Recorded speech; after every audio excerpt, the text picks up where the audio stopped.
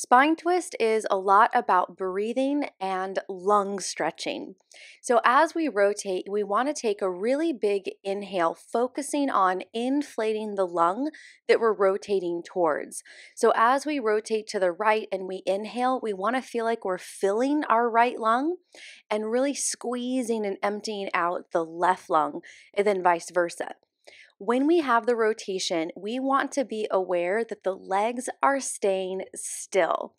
If your feet slide forward and backward on the mat each time you rotate, that's telling us that you're letting the pelvis relax and you're letting the deep core muscles relax because the shape of the pelvis with the two sticks and then the hip bones, those are just sliding back and forth.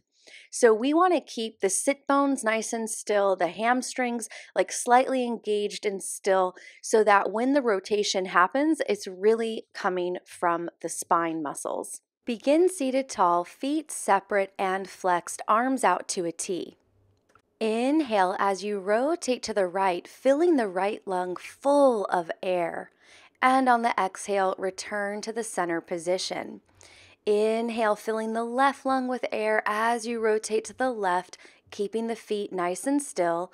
Exhale as you rotate to center. Inhale, grow tall as you rotate to the right. Keep the length of the spine as you exhale back to center.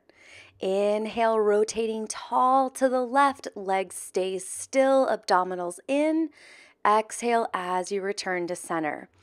Inhale, rotate to the right, growing tall through the spine.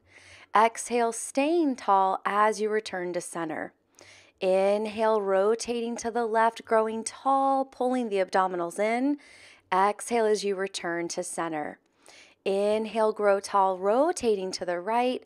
And then exhale, keep your length as you return to center.